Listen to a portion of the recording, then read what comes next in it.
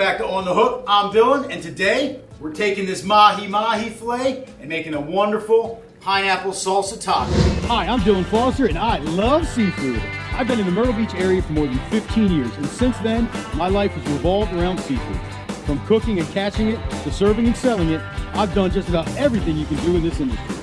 So come and join me as we tour the places, faces, and tales of Myrtle Beach seafood. This is On the Hook.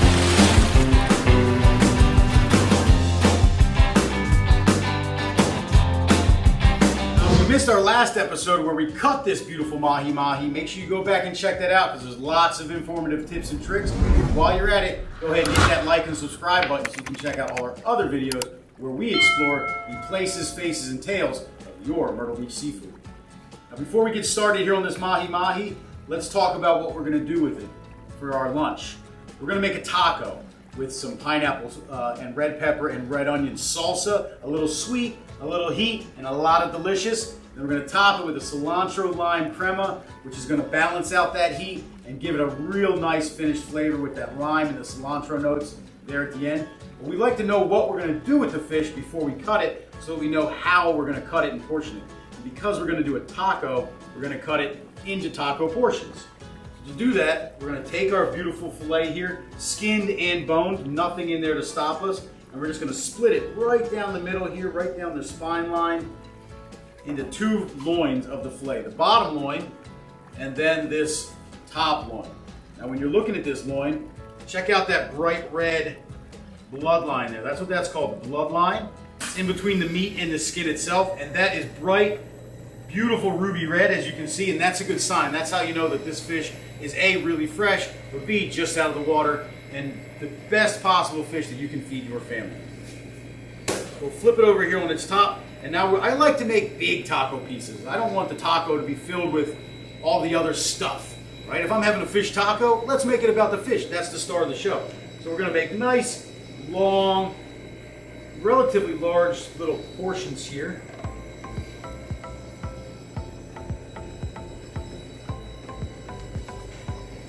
Of our Mahi Mahi, and that's what I'm talking about, that right there. Now that is a little large, but that's gonna be a really good taco. I'd rather have a big taco than a small taco.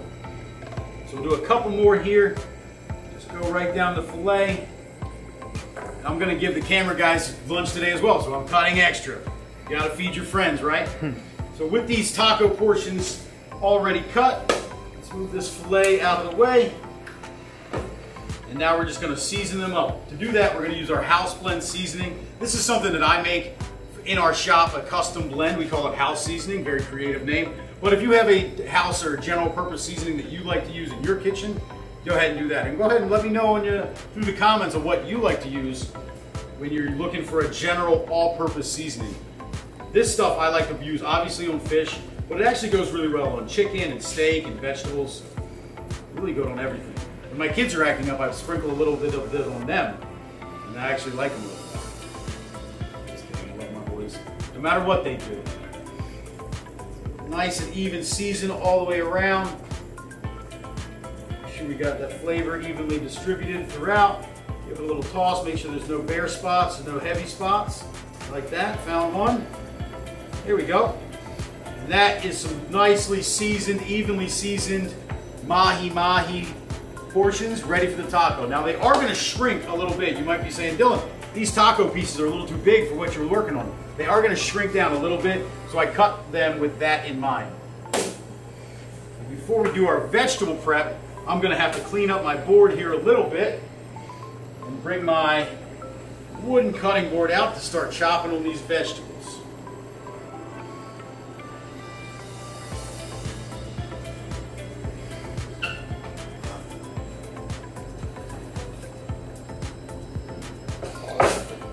All right, so to make our pineapple salsa, we're gonna start with the pineapple, the main ingredient. So when you're shopping for a pineapple in the grocery store, a couple of things that I like to look at, and you should too. First, find one that's got a little bit of yellow in it. If it's really bright green, it's not quite as ripe, so you wanna let that sit a little longer. You wanna find a little bit of yellow throughout. When you squeeze it, it should be firm but not hard. It should have definitely some give to it, and it should smell like a fresh pineapple, right? A good pineapple smells like a good pineapple, so that's what I look for when I'm shopping for a pineapple at my local market. Also, the leaves of the fronds here, make sure that they're nice and bright, but not dingy and kind of beat up looking. If they're beat up, the pineapple also is probably beat up, but also not bright green like it just came off the plant, because if they're bright green, that means that this is probably a little underripe. So you want to make sure you find something that is kind of in the middle. So nice yellow color, nice tender texture, and a beautiful smell of pineapple. We all love that pineapple. Now to cut this, I'm using my chef's knife, the Santuco blade. Take the top right off, just like that. Take the bottom off so I have a nice flat surface. Put those to the side, make a little decoration for your table. Oh, isn't that pretty? Now I'm going to bring my knife in and just start trimming the sides off of this pineapple. Nice smooth strokes, get all of that skin right off. Oop, missed the spot. There we go. All the way down.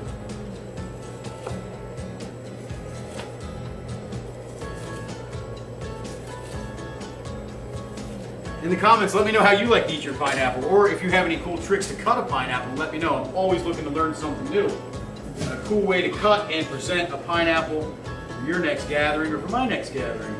Summer is here, cookout season is upon us. Gotta love a good cookout, especially down here at the beach. And the pineapple is great for any outdoor event because it's just fresh and refreshing, really nice and juicy and sweet. So, we have it completely clean. The top, the bottom is off, and now we have the skin off. And we're going to use, in our salsa, we want to have nice uniform chunks, so little diced pieces. So to do that, we're going to start by just making slices of this pineapple uniform. Try to keep it as even as you can all the way down. Let them fall down onto your board all the way, and then you know there's a core. So once you get to the core, turn it around, do the other side, stack these up. So we're ready for them. Come down here, nice even slices all the way down. Now speaking of cookouts, you can take that pineapple slice there, throw it on your hot grill, maybe season it with some cinnamon sugar. And that is amazing, amazing dessert. Eat it by itself, or I like to throw a little vanilla ice cream. These last pieces off here. I don't think we're going to use these side pieces because we'll have enough. Don't worry, they're not going to waste. Going to be a snack for me, and Tommy, and Kyle. So there's our core. Here's our bite-sized pieces. Now we'll take our long slices and we're going to turn these into a dice. So we're going to just long motion here, run that knife all the way up through. This is technically called a julienne. So that would be the official professional term, a julienne, but I like to just call them pineapple French fries. Whoop. That. Huh. We did good. We did good. We got a good pineapple today. So once you have your julienne or your pineapple fries, turn them at 90 degrees and just come through in nice, uniform, small little dices. We want to keep everything the same size so that when we're eating it, it's all the same mouthfeel. We want the pineapple to be nice and evenly cut so that we have nice, uniform, and consistent pieces in our salsa. And that's what we have there, beautiful little cubes of pineapple, right for our salsa. So that's going in our bowl, big mixing bowl here where all of our ingredients for our salsa are gonna end up landing. Scoop those in, and now we'll do the other side.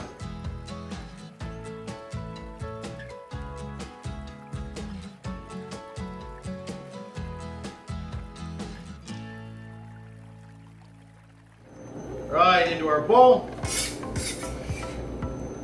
There we go.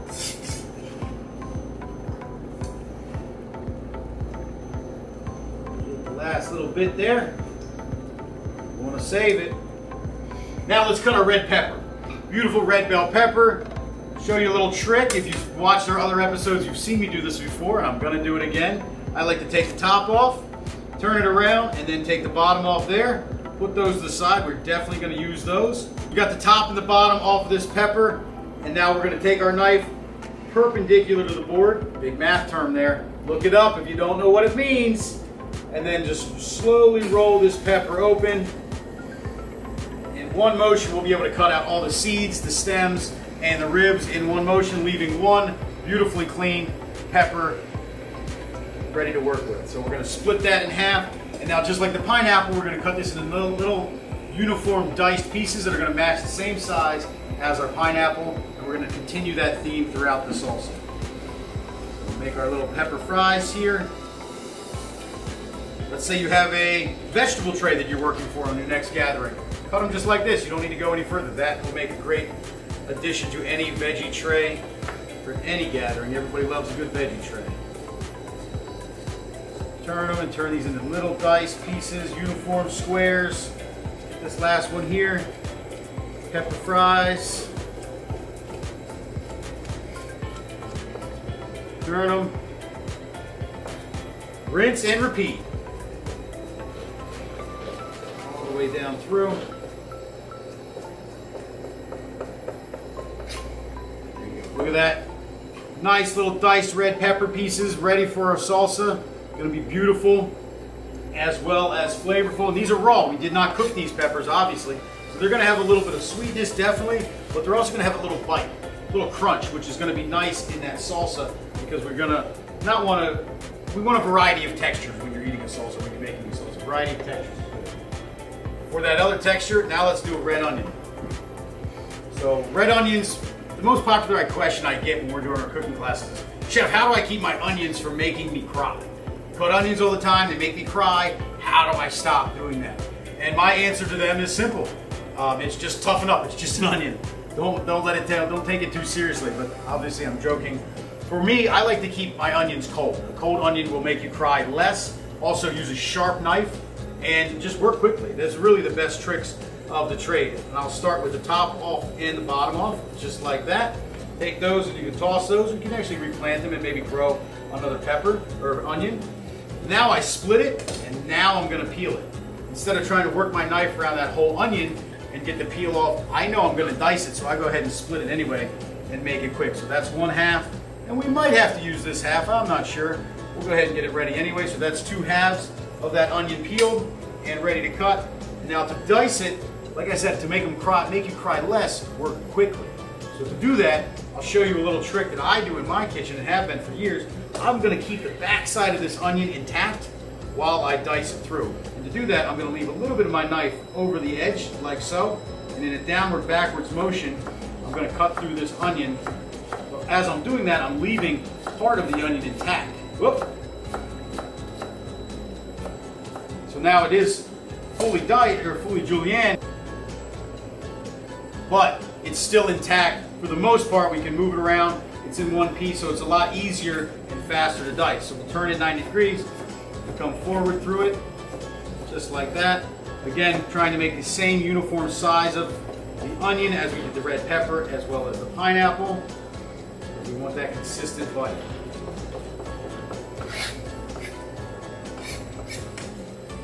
I think that's enough red onion for our salsa today. We won't need to cut the other half. So that'll go right into the bowl for our pineapple salsa. And what's next in the pineapple salsa? We have our pineapple, we have our red pepper, we have our onions. I think it needs a little bit of green color, don't you? A little bit of green color would be nice in there. So let's do that with some cilantro. I've got fresh cilantro here, washed here in my shop. When you get it home from the grocery store, it might be a little wet from the misters. That is not cleaning it, that's just to keep it wet and fresh looking and making it appetizing for you to buy at the store. So when I get it back to my house or to my shop, I take the cilantro, really any fresh herbs that I buy at the grocery store, dip them in a large bowl of water, fill that bowl all the way up, mix those herbs around, mix them, let all the sand and the dirt that is naturally attached to them from when they grow, let all of that fall to the bottom, and then scoop those herbs out from the top, dry them off, and then you're ready to cut. You don't believe me? Try it one time and see what you have at the bottom of that bowl. You'll never not do it again. So fresh cilantro, you know, it's got that kind of citrusy, peppery, amazing flavor. Whenever I'm thinking about summer, whenever I'm thinking about tacos especially, always my brain goes to cilantro. We're just going to nicely and quickly just chop some of this fresh cilantro up. And cilantro stems are just fine to use. You can use cilantro stems when you're cutting them up. They are perfectly fine to use. Parsley stems I stay away from. They have a really bitter flavor. But the cilantro stems are just fine to use. So I'm going to pull a couple of these leaves off so that we can use them as a garnish on our taco, because we eat with our eyes first, right? It's got to look good before it tastes good. Pull some of these off. We'll set these to the side. That'll be our garnish before we go ahead and chop the rest of this cilantro up.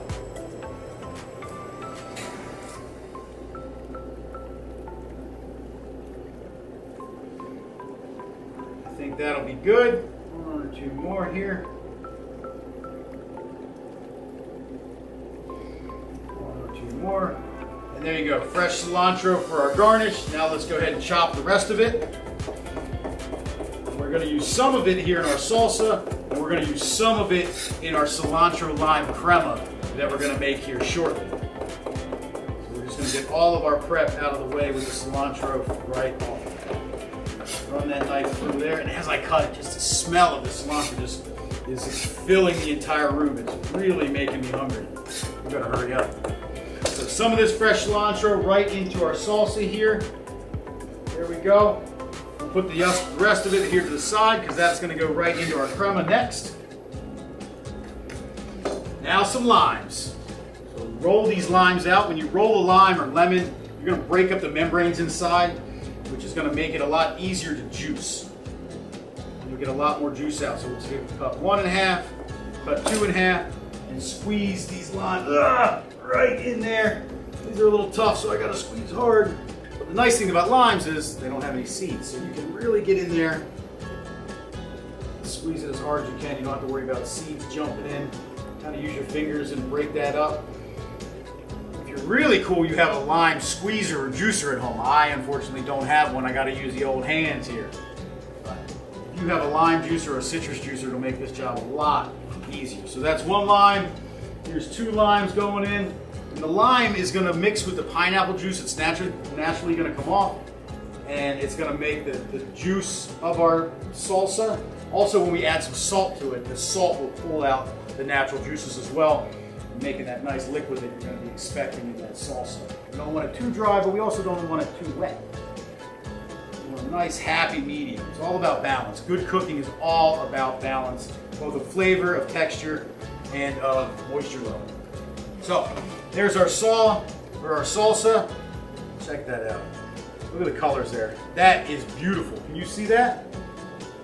We got our bright yellows from our pineapple, our red from our peppers, the purple from our red pepper, red onion, and then that green from the cilantro. Now for some seasoning.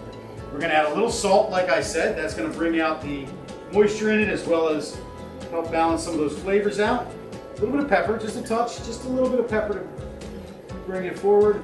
I'm going to add a little bit of crushed red pepper because with the sweetness of the bell pepper and the pineapple, I want a little bit of touch of heat to go with my taco. When I think taco, I think heat as well. And then I'm going to finish it off with a little cumin.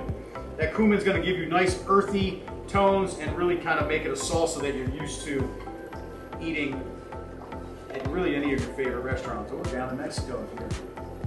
Never been down there. So mix that up, make sure that is all combined, and we'll set that to the side. And this, oh, I really wish you guys could smell this because that is smelling right. Just in time for lunch. Gonna be delicious. So we'll set that to the side off with our fish. And now the last but not least little part of this taco that we're creating is our crema. We're gonna make a little cilantro lime crema that's gonna drizzle over the top. It's gonna bring everything together, give us a little bit of that nice mouthfeel that we're looking for, a little bit of creaminess that might counterbalance the heat that we just added to that slaw. And to do that, the base of this is just some table crema, kind of like a Spanish or a Mexican sour cream, for lack of better terms. Use it on a lot of different things. It's a lot looser than the sour cream you might be used to, but it's very versatile. You can really add anything to this and make it your own. You can make it spicy, add chipotles to it. You can make it sweet. Today we're going to do cilantro and lime. So for that, back in with our fresh cilantro that we diced, or that we chopped, right in there. And now we're not only going to add the juice of some limes, but first we're going to add the lime zest. I really like working with the citrus zest. I do it in my classes all the time. It's one of my favorite ingredients. Not only does it add the nice citrus notes that you're looking for, it's very aromatic.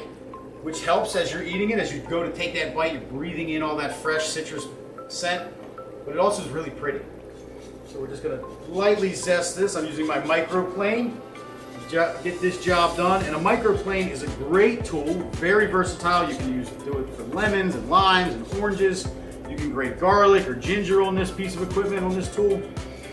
Nutmeg works really well for nutmeg, but it also works really well on your knuckles. So hold tight of your citrus and be very careful, because as well as it does with citrus, it'll do just as fine with your knuckles. That is not fun ever.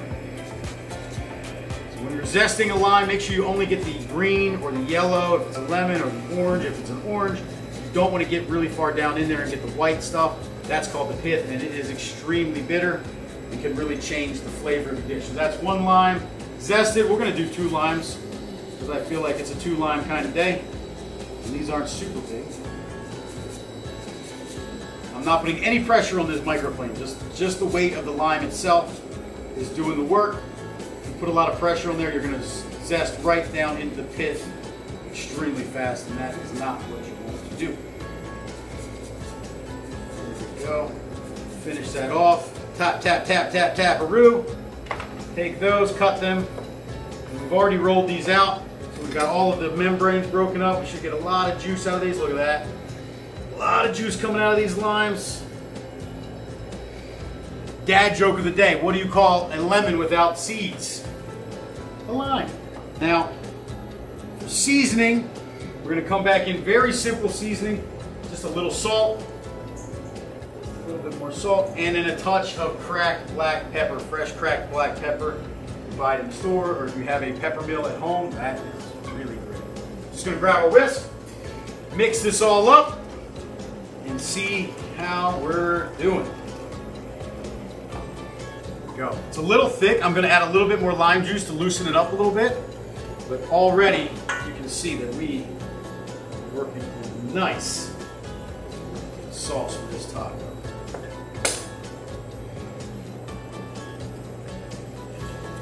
All the juice out of there. One more half. There we go. That was juicy. Last half.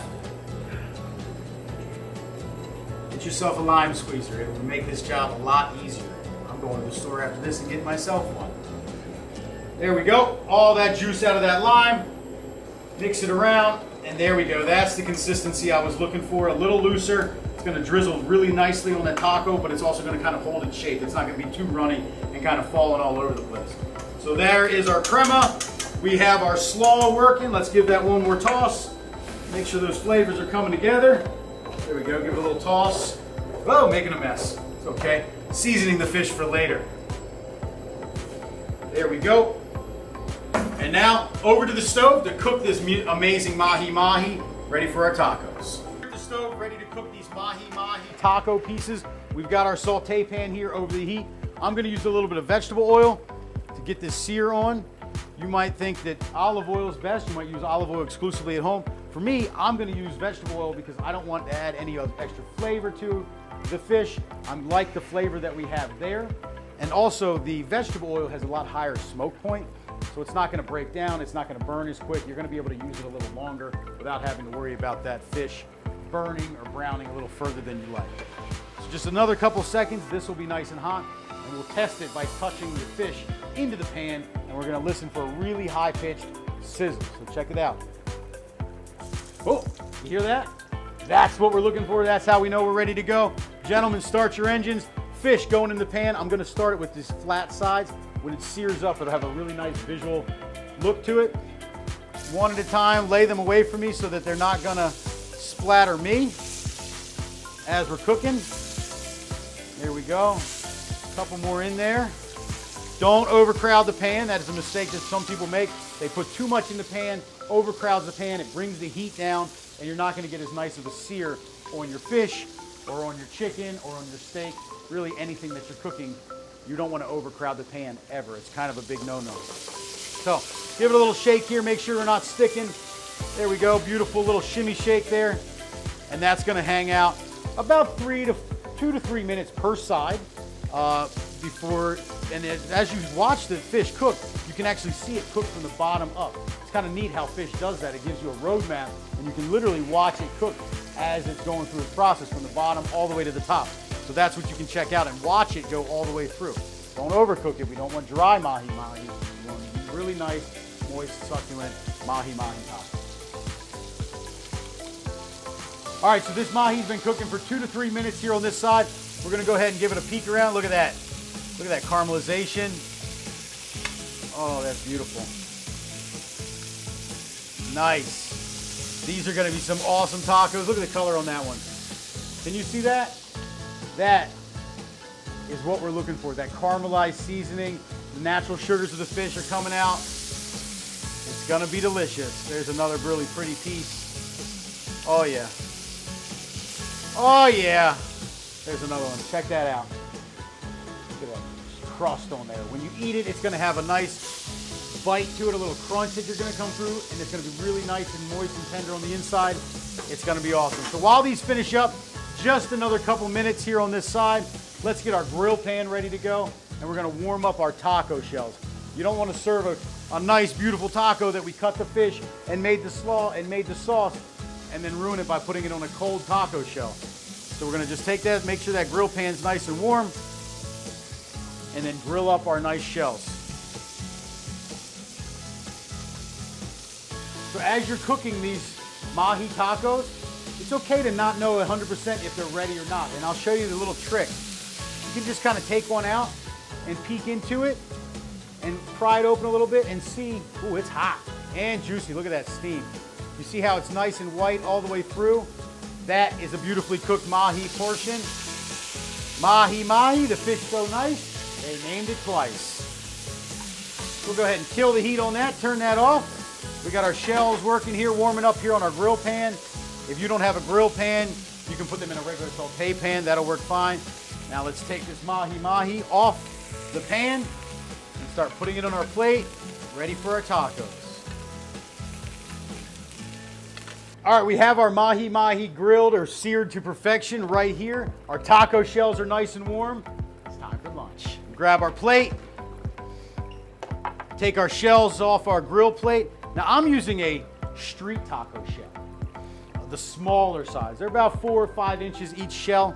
And I do that for a couple reasons. One, I think it emphasizes the fish a little better, or the chicken, whatever you're doing. You kind of let the protein be the star of the show and not necessarily all of these carbs and all of the shells. But also, I like to eat lots of tacos. And if I'm eating a lot of small tacos, it makes me feel better about myself than eating lots of big tacos. So just a little ego stroke there for you. So we'll set these up here on our platter. I think we can fit another one. Let's see here. So to start, let's put our fish right on the bottom. Nice, huge piece of fish on these tacos. Like I said, I like to make the taco be about the protein, not about all the other ingredients. So with that said, I think we're gonna hit this one out of the park. Nice mahi mahi going right down in the center, big chunks.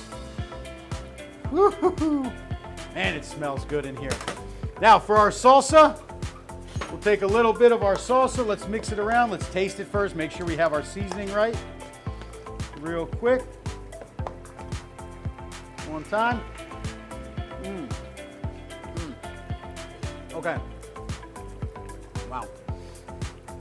I'm a little biased, but that's really good. Take another spoon. Get a clean one. I just tasted this with that one. A little bit of that fresh salsa. Look at the color. That pineapple salsa right down on top. Work our way down. And you want to scoop a little bit of the juice that's kind of been created with it. Scoop some of that out with it. It's not going to hurt you. It's just going to make it better. A little bit down all the way through. Oh yeah. If that doesn't look like summer to you, I don't know what else will. Now for our crema, we're just going to take a little bit of our crema and just kind of put a little dollop of our crema right there on top. Again, this has got that cilantro, that fresh cilantro and that lime. A little bit of salt, a little bit of pepper. It's going to cool down the heat of that salsa. Gonna really bring it together, give you some creaminess in the center of the taco, which is really what we're gonna look for. And it looks really pretty. Before we go, speaking of pretty, let's garnish it up with some just fresh cilantro sprigs here. A little bit on top, because we eat with our eyes. Let's find some good ones here, guys. There we go. Eat with our eyes first. I like to stand them up to give you a little height. Gives it a little dramatic appearance. Instead of just kind of being flat, you can stand them straight up in the air and visually really make a nice presentation. Just like that. So while we're finishing this, in the comments, let me know where you like to get tacos. What do you like to do with tacos? What's your favorite taco? Here at the beach, where do you like to go for tacos when you're here on vacation with your family? Or if you're lucky enough to live here like I do, where do you go on just a regular Tuesday afternoon for Taco Tuesday? Everybody loves a Taco Tuesday. Where do you like to get them? But there we go. Cilantro, lime crema. Underneath that is our pineapple and red pepper and red onion salsa with a little bit of sweet, a little bit of heat, and a lot of delicious.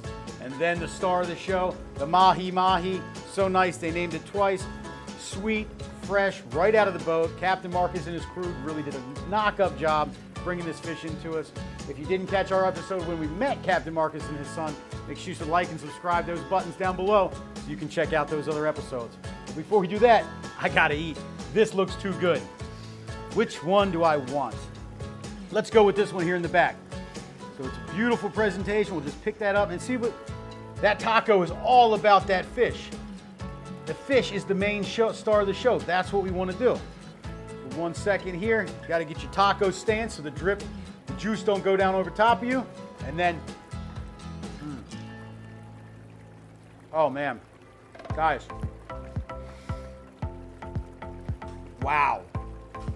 The fish, really nice and juicy still, not overcooked. Got a nice crunch from the sear.